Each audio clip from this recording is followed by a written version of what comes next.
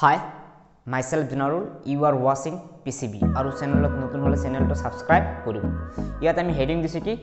D गोष्ठी और F गोष्ठीर मौलসমূह D block and F block elements এটা কেমিস্ট্ৰিৰ সেকেন্ড ইয়াৰ আমাৰ ইউনিট 8 হয়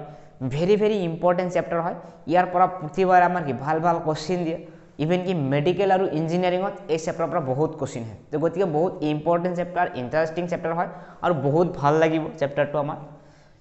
তো সোয়া আমাৰ কি হৈছে ডি গোষ্ঠীৰ মৌল আৰু এফ গোষ্ঠীৰ মৌলসমূহ কি যেনেকৈ আমি পৰ্যাবৃত্ত তালিকাত আমাৰ কেইটা বৰ্গ পাইছিলো টোটাল আমাৰ কি হয় 18টা বৰ্গ আছিল আৰু 7টা কি আছিল আমাৰ পৰ্যায় আছিল তো 18টা বৰ্গৰ ভিতৰত বৰ্গ 1 আৰু বৰ্গ 2 ক আমি কি কৈছিলো এস গোষ্ঠীৰ মৌল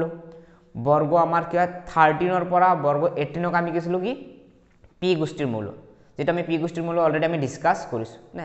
তেনকো আমাৰ কি হয় বৰ্গ 3 ৰ পৰা বৰ্গ 12 ৰ যিবিলাক মৌল আছে না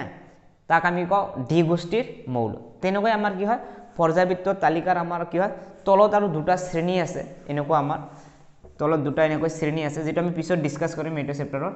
যেটো আমি এফ গোষ্ঠী পিছত কৰিম পিছত এনেকৈ দুটা শ্ৰেণী আছে তলত একেবাৰে এই দুটা শ্ৰেণীক আমি কও এফ গোষ্ঠীৰ মৌল আৰু কি হয় আমাৰ বৰ্গ 3 ৰ পৰা বৰ্গ 12 ৰ মৌলবোৰক আমি কও ডি গোষ্ঠীৰ মৌল হৈছে তো ইয়াক আমাৰ কিয় ডি গোষ্ঠীৰ মৌল বুলি কোৱা হয় বা কিয় এফ গোষ্ঠীৰ মৌল বুলি কোৱা হয় তো কি হয় আমাৰ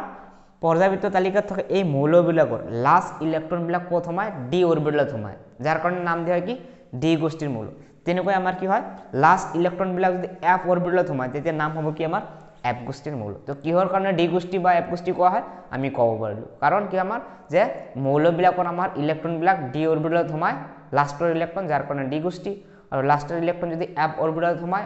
তেতিয়া তাক আমি কম এফ গোষ্ঠীৰ মৌল এতিয়া আছে এই পৰ্যাবৃত্ত তালিকাৰ আমাৰ ডি গোষ্ঠীৰ মৌলবিলাকৰ আৰু এটা স্পেশাল নাম আছে যাক আমি কওঁ সংক্ৰমণশীল মৌল সংক্ৰমণশীল মৌল ইয়াক আমি কি সংক্ৰমণশীল মৌল বুলিও ক'ব পাও কিন্তু তিনটা মৌলৰ বাহিৰে কোন তিনটা জিংক কেডমিয়াম এন্ড মাৰ্কাৰী এই তিনটা মৌলৰ বাহিৰে বাকি গোটেই কেইটা মৌলক আমি কি কম সংক্ৰমণশীল মৌল বুলি কম এতে কিয় এই তিনটাক আমি সংক্ৰমণশীল মৌল বুলি নকও এবিলাক আমি পিছত ডিসকাস কৰি আছো ভেৰি ইম্পৰ্টেন্ট নাই ইয়াৰ পৰা কোশ্চেন আহে জিংক কেডমিয়াম আৰু মাৰ্কাৰী কিয় সংক্ৰমণশীল মৌল বুলি বিবেচনা কৰা নহয় তো ফাৰ্স্ট ইয়াৰত আমি পঢ়িছিলো সেকেন্ড ইয়াৰত এইটো চেপ্টাৰত পাম অলপ পিছত আমি পাই আছো ভেৰি ইম্পৰ্টেন্ট হয় আৰু এই কেইটা মৌল আমাৰ কি ডি গোষ্ঠীৰ মৌল তো প্ৰথমতে আমাক স্কেন্ডিয়ামৰ পৰা স্কেন্ডিয়াম 21 হয় 21 22 23 24 25 26 27 28 29 30 scandium titanium vanadium chromium manganese iron cobalt nickel copper zinc এই কেইটা আমাক প্ৰথম শ্ৰেণীত আমাক কি 100% আমাক জানিব লাগিব মুখস্থ ৰাখিব লাগিব পাৰমাণৱিক সংখ্যা কোৱাৰ লগে লগে ইয়াৰ আমাৰ সংকেত জানিব লাগিব লগতে জিংক কেডমিয়ামৰ হল 48 মাৰ্কাৰী হল আমাৰ কি 80 এই কেইটা জানিব লাগিব লগতে এটো জানিব লাগিব সিলভাৰ ৰূপ যেটো আমাৰ 47 আৰু এটো আমাৰ কি গোল্ড অন নে কি আমাৰ 79 তো এই কেইটা আমাক জানিবই লাগিব নহলে আমাৰ প্ৰবলেম হ'ব এইটো চেপ্টাৰ স্কেন্ডিয়ামৰ পৰা জিংক লৈকে আমাক পাৰমাণৱিক সংখ্যা জানিব লাগিব জিংক কেডমিয়াম মাৰ্কাৰীৰ সংকেত লগতে পাৰমাণৱিক সংখ্যা কোনটো কাৰ তলত কপাৰ সিলভাৰ গোল্ড এই কেইটা কোনটো কাৰ তলত পাৰমাণৱিক সংখ্যা সিৰিয়ালি আমাক জানিব লাগিব তেতিয়ালে আমাৰ চেপ্টাৰটো কিমান বহুত ইজি হ'ব এতিয়া চোৱা তো ইয়াক তো আমি সংক্ৰমণশীল মৌল বুলি কলো জিংক কেডমিয়াম আৰু মাৰ্কাৰীৰ বাহিৰে এতিয়া এই যে আমাৰ প্ৰথম শ্ৰেণী এটো হয় আমাৰ কি প্ৰথম সংক্ৰমণশীল শ্ৰেণী এটো আমাৰ কি দ্বিতীয় সংক্ৰমণশীল শ্ৰেণী এটো আমাৰ কি তৃতীয় সংক্ৰমণশীল শ্ৰেণী এই শ্ৰেণীটোক আমি নাম দিছো কি 3D শ্ৰেণী এটো নাম হয় কি আমাৰ 4D শ্ৰেণী এটো নাম কি আমাৰ 5D শ্ৰেণী এটা 3D 4D 5D কি হল আমি ইয়াৰ ইলেক্ট্ৰনীয় বিন্যাসত পাম তো নেক্সট আমি কি ইয়াৰ ইলেক্ট্ৰনীয় বিন্যাস লৈ আছো তাতে আমি এইবিলাক ডিটেইলছ আৰু ডিসকাস কৰিম তো নেক্সট আমি ইয়াত হেডিং দিছো কি ডি গোষ্ঠীৰ মৌলসমূহৰ ইলেক্ট্ৰনীয় বিন্যাস electronic configuration of D block elements very important topics হয় এইটো চেপ্টাৰৰ কাৰণ এইটো টপিকসৰ পৰা ম্যাক্সিমাম কোশ্চেনৰ এনসাৰ বিলাক আমি দিব লগা হয় কাৰণ যিমান কোশ্চেন আছে বেছিভাগ কোশ্চেনৰ আমাৰ কাৰণটো ৰিজনটো লও আমি কি ইলেক্ট্ৰনীয় বিন্যাস তো ইলেক্ট্ৰনীয় বিন্যাস কি হয় ইয়াৰ আমি কি ইজি ট্ৰিক্স ইউজ কৰিম মানে কি এনেকুৱা এটা পদ্ধতি বা ট্ৰিক্স আমি অৱলম্বন কৰিম যাতে যিকোনো মৌলৰ কোৱাৰ লগে লগে পাৰমাণৱিক সংখ্যা কোৱাৰ লগে আমি কি ইলেক্ট্ৰনীয় বিন্যাস লিখিব পাম তো বহুত ইম্পৰ্টেন্ট আছে আমাৰ আৰু বহুত ইন্টাৰেস্টিং আছে সো ইলেক্ট্ৰনীয় বিন্যাস মানে কি যেটা আমি ফাৰ্স্ট ইয়াৰতে পঢ়ি আহিছিলো যে ইলেক্ট্ৰন বিলাক অৰবিটালত সজোৱা পদ্ধতিকে আমি কি কওঁ ইলেক্ট্ৰনীয় বিন্যাস ঠিক আছে ইলেক্ট্ৰন বিলাক অৰবিটালত সজোৱা পদ্ধতিকে আমি কি কওঁ ইলেক্ট্ৰনীয় বিন্যাস এতিয়া ডি গোষ্ঠীৰ মৌলৰ যদি আমি সাধাৰণ ইলেক্ট্ৰনীয় বিন্যাস লিখিব যাওঁ মানে ওভাৰঅল মানে আমাৰ বৰ্গ কেইটা আছিল 3 ৰ পৰা আমাৰ কি হয় 12 লৈকে এই কেইটা বৰ্গক আমি কি হয় ডি গোষ্ঠীৰ মৌল বুলি কওঁ তে এই গোটেই কেইটা বৰ্গৰ একলগে যদি আমি ইলেক্ট্ৰনীয় বিন্যাস লিখিব যাওঁ তেতিয়া আমাৰ কি আহে n-1 d1 to 10 ns1 to 2 এইটো হয় আমাৰ কি হয় ডি গোষ্ঠীৰ মৌলৰ সাধাৰণ ইলেক্ট্ৰনীয় বিন্যাস যদি আমাক কোশ্চেনত আহে তো এটা আমাক লাৰ্ন কৰিব লাগিব n-1 d1 to 10 কাৰণ আমাৰ কি হয় ডিত ম্যাক্সিমাম ইলেক্ট্ৰন কেইটা থাকিব পাৰে 10টা এছত ম্যাক্সিমাম ইলেক্ট্ৰন থাকিব পাৰে কেইটা আমাৰ কি হয় দুটা তেনেকুৱা পিত ম্যাক্সিমাম থাকিব পাৰে 6টা তেনেকুৱা এফত ম্যাক্সিমাম থাকিব পাৰে আমাৰ 14টা তো এই যে 1 ৰ পৰা 2 মানে এটাও থাকিব পাৰে দুটা বা 1 ৰ পৰা 10 এটাও থাকিব পাৰে বা এটাৰ পৰা আমাৰ 10টা লৈকে থাকিব পাৰে ঠিক আছে তো এইবিলাক আমি ফাৰ্স্ট ইয়াৰে পাইছো আমি এছত থাকে দুটা পিত থাকে আমাৰ 6টা ডিত 10টা এফত কি থাকে আমাৰ 14টা তো যদি আমাক আহে যে ডি গোষ্ঠীৰ মৌলৰ সাধাৰণ ইলেক্ট্রনীয় বিন্যাস লিখা তেনহলে কি লিখিম n-1 d1 to 10 ns1 to 2 এতিয়া চোৱা ডি গোষ্ঠীৰ মৌলত অলৰেডি আমি তিনিটা শ্ৰেণী পাইছো এটা আছিল 3d এটা 4d আৰু এটা 5d তো আমাক কোশ্চেন দিব পাৰে 3d শ্ৰেণীৰ ইলেক্ট্ৰনীয় বিন্যাস কি হ'ব 4d শ্ৰেণীৰ ইলেক্ট্ৰনীয় বিন্যাস কি হ'ব আৰু 5d শ্ৰেণীৰ ইলেক্ট্ৰনীয় বিন্যাস কি হ'ব এটা 3d শ্ৰেণী বুলি আমি যেতিয়া কম 3d শ্ৰেণী হৈছে এটা আমাৰ ডি গোষ্ঠীৰ মৌলক আমি আৰু এটা নাম দিছিল কি সংক্ৰমণশীল মৌল তো 3d শ্ৰেণীক আমি কি কওঁ ফাৰ্স্ট সংক্ৰমণশীল বুলি কওঁ বাৰু ফাৰ্স্ট সংক্ৰমণশীল বুলি ক'ব পাৰো আমি হৈছে এতিয়া ইয়াৰ যদি ইলেক্ট্ৰনীয় বিন্যাস লিখিব যাওয়া হয় কোৱা কৈছে 3d তো ইয়াত n-1 কিমান কৰিলে আমাৰ কি 3d হ'ব তো n মানে কিমান 4 4 - 1 কৰিলে আমি কি 3 পাম লগতে d তো 4 - 1 যদি কৰা হয় আমাৰ কি 3d 1 to 10 তেনে n ৰ মান কিমান ল হল 4 ইয়াত কি হ'ব 4s 1 to 2 তো এইটো হ'ব আমাৰ কি হয় 3d শ্ৰেণীৰ ইলেক্ট্ৰনীয় বিন্যাস যদি আমাক আহে যে 3d শ্ৰেণীৰ ইলেক্ট্ৰনীয় বিন্যাস কি তেনহলে আমাক এইটো লিখিব লাগিব তেনেকুৱা যদি আমি 4d শ্ৰেণী লিখিব যাওঁ 4d শ্ৰেণী আৰু 4d শ্ৰেণীক আমি কি কম সেকেন্ড সংক্ৰমণশীল মৌল হৈছে এতিয়া আছে 4d শ্ৰেণী হলে এইটো n ৰ মান কিমান হ'ব লাগিব 5 5 - 1 কৰিলে আমি কি হ'ব 4 পাম তো কি হ'ব আমাৰ 4d 1 to 10 আৰু ইয়াত আমাৰ কি হ'ব 5s 1 to 2 কাৰণ n মানে আমাৰ কি আছে 5 5 - 1 কৰিলে আমাৰ কি 4 পাইছো তো n ৰ ঠাইত আমাৰ কি হ'ব 5 তেনেকুৱা আমাৰ এটা লাষ্ট শ্ৰেণী আছে আমাৰ কি 5d শ্ৰেণী তো ইয়াক আমি কওঁ থাৰ্ড সংক্ৰমণশীল শ্ৰেণী হৈছে তো এবাৰ সো n ৰ মান কিমান হ'ব লাগিব তেতিয়া আমাৰ 5d পাম 6 হ'ব লাগিব 6 - 1 কৰিলে কি আমাৰ 5d 1 to 10 তাৰ পিছত এইটো কিমান 6s 1 to 2 এতিয়া যদি আমাক খুদে যে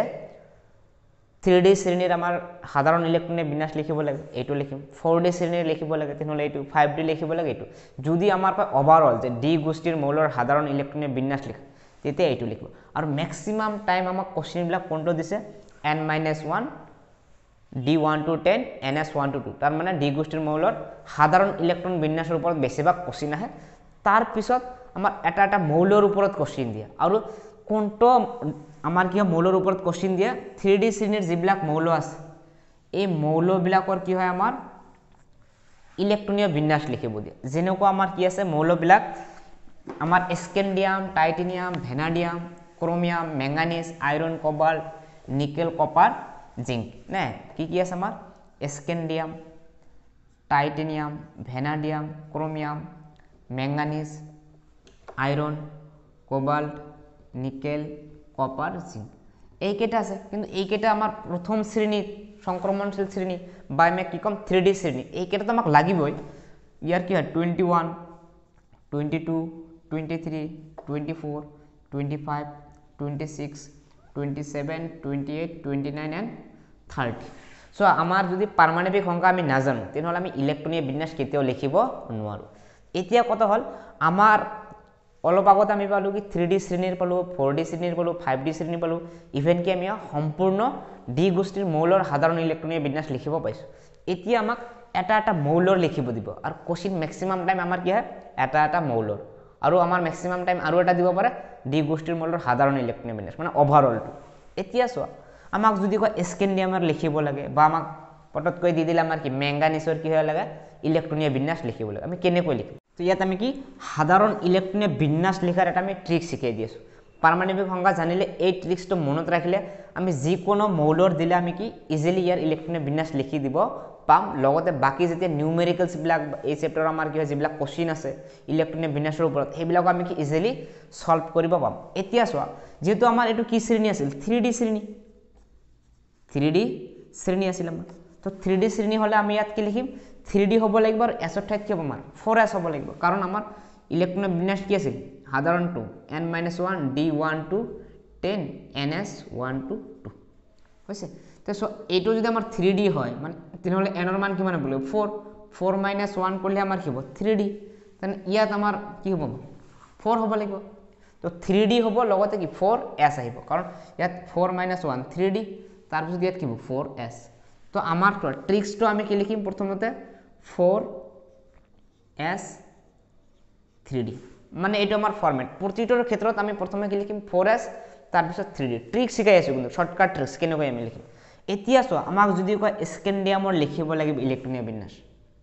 তেতিয়া আমি কেনেকৈ লিখিম স্কেন্ডিয়াম 21 তো আমি কি লিখিম 4s 3D লিখিলো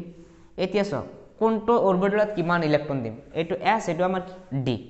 এতিয়া কেনেকৈ লিখিম আমি হজাম এই যে 21 আছে প্ৰথমতে কি আছে 2 তাৰ পিছত কি 1 তো 2 টো আমি প্ৰথম টক দি দিলু তাৰ পিছত 1 আছে 1 তো এইটো হ'ব আমাৰ স্কেন্ডিয়ামৰ ইলেক্ট্ৰনীয় বিন্যাস তেনেকুৱা টাইটেনিয়াম কিমান হয় 22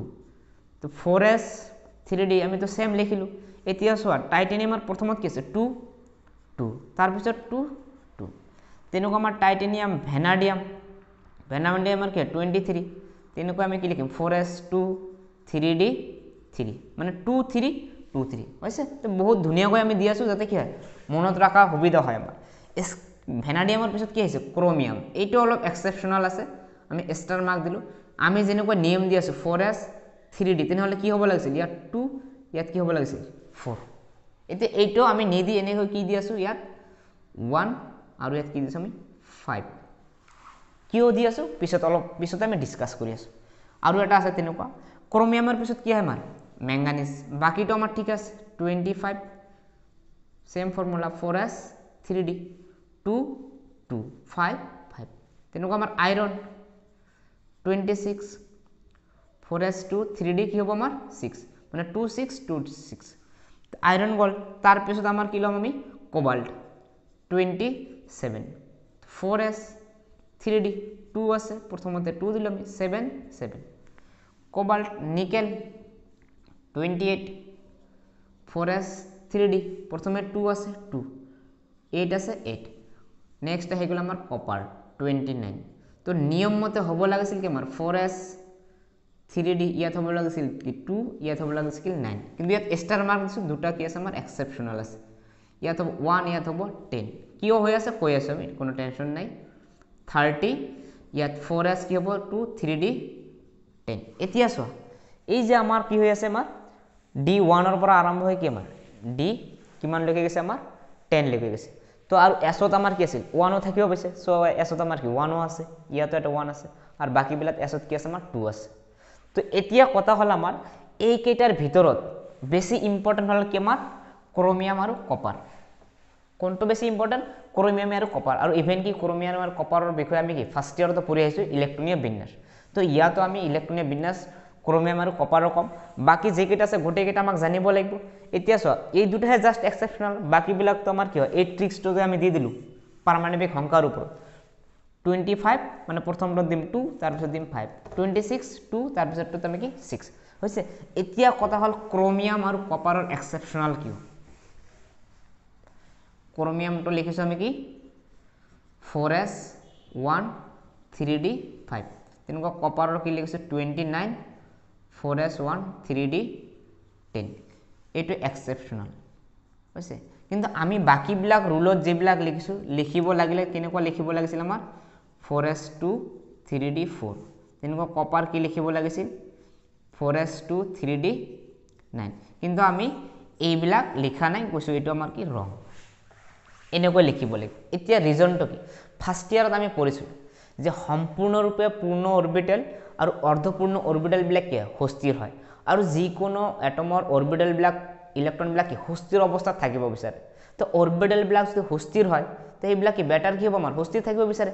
অস্থিৰ থকাৰ তো কোনো প্ৰয়োজন নাই এতিয়া সুস্থিৰ কেতিয়া হয় যদি অৰবিটেলবিলাক সম্পূৰ্ণৰূপে পূৰ্ণ হয় বা তাৰ আধা হয় অৰ্ধপূৰ্ণ এতিয়া সম্পূৰ্ণৰূপে পূৰ্ণ আৰু অৰ্ধপূৰ্ণ অৰবিটেল কি আছিল যেটা ফাৰ্ষ্ট ইয়াৰত আমি পৰমাণুৰ গঠন চেপ্টাৰত আমি পাইছিলোঁ যেনেকুৱা এছ অৰবিটেল যে আছে নে এছত সৰ্বোচ্চ ইলেক্ট্ৰন থাকে আমাৰ দুটা তো ইয়াৰ অৰ্ধপূৰ্ণ কি হ'ব 1 আৰু 2 নে তেনেকুৱা পিত সৰ্বোচ্চ ইলেক্ট্ৰন থাকে আমাৰ 6 তেনেহ'লে অৰ্ধপূৰ্ণ কি হ'ব আমাৰ 3 ডিত ইলেক্ট্ৰন থাকে আমাৰ সৰ্বোচ্চ কি 10 অৰ্ধপূৰ্ণ কি হ'ব আমাৰ 5 এফত ইলেক্ট্ৰন থাকে সৰ্বোচ্চ আমাৰ কি 14 অৰ্ধপূৰ্ণ কি হ'ব আমাৰ 7 মানে এছত যদি দুটা ইলেক্ট্ৰন থাকে তথাপি সুস্থিৰ এটা থাকিলেও সুস্থিৰ পিত তিনটা থাকে ছয়টা থাকিলেও সুস্থিৰ তিনটা থাকিলেও সুস্থিৰ ডিত 10টা থাকিলে সুস্থিৰ 5টা থাকিলেও সুস্থিৰ মানে এইটো থাকিলে আমাৰ কি সম্পূৰ্ণৰূপে পূৰ্ণ এইটো থাকিলে কি অৰ্ধপূৰ্ণ তো আমাৰ এইটোৱে দৰকাৰ যেহেতু আমি ইয়াত ডি গোষ্ঠীৰ মৌল পঢ়ি আছোঁ বাকীবিলাক আৰু ইয়াত আমাৰ নালাগে এতিয়া চোৱা ইয়াত যদি দেখা হয় আমাৰ এই ফৰ্মেটত যদি দেখা হয় 4s2 এছত দুটা থাকিলে তো সুস্থিৰ কোনো প্ৰব্লেম নাই কিন্তু ডিত 4টা থাকিলে সুস্থিৰ নহয় তেনেকুৱা আমাৰ এছত দুটা থাকিলে সুস্থিৰ কিন্তু ডিত 9টা থাকিলে সুস্থিৰ নহয় এতিয়া এনেকুৱা কৰা যায় নেকি যে ইয়াৰ এটা ইলেক্ট্ৰন ইয়াত দিলে দুয়োটা যদি সুস্থিৰ বনাব যায় কোনো প্ৰব্লেম নাই তেতিয়া আমাৰ সুবিধা হ'ব তো ইয়াৰ এটা ইলেক্ট্ৰন যদি ইয়াত যায় দুয়োটা সুস্থিৰ হ'ব প্ৰব্লেম নহ'ব আমাৰ যাৰ কাৰণে কি আমাৰ 4s2 ইলেক্ট্ৰনটো আমাৰ এটা ক'ত গ'ল d5 এতিয়া এছত তো এটা থাকিলেও আমাৰ সুস্থিৰ হয় তো ডিত 5টা থাকিলেও সুস্থিৰ তো এইটো আমাৰ কি দুয়োটা সুস্থিৰ হৈ গ'ল তেনেকৈ এছত এটা থাকিলে সুস্থিৰ ডিত 10টা থাকিলেও সুস্থিৰ যাৰ কাৰণে আমাৰ কি হয় ডিত 10 দিয়া হয় সেইকাৰণে কপাৰ আৰু ক্ৰোমিয়ামটো আমাৰ কি হয় এক্সেপশ্যনাল হয় তো ভেৰি ভেৰি ইম্পৰ্টেণ্ট হয় ইলেক্ট্ৰনীয় বিন্যাস ইয়াৰ পৰাই আমাৰ বেছিভাগ কোৱেশ্চনৰ আমি কি এনসাৰবিলাক ডিসক্ৰাইব কৰিম তো গতিকে আমাৰ এইখিনি আমাক বুজিব লাগিব আৰু ভিডিওটো ভাল লাগিলে লাইক কৰিব কমেন্ট কৰিব আৰু চেনেলত নতুন হ'লে চেনেলটো সাবস্ক্ৰাইব কৰিব আৰু এইটো ভিডিওৰ পিডিএফ লিংক আমি ডেসক্ৰিপশ্যনত দি দিছো তাৰ পৰা ডাউনলোড কৰি ল'ব পাৰিব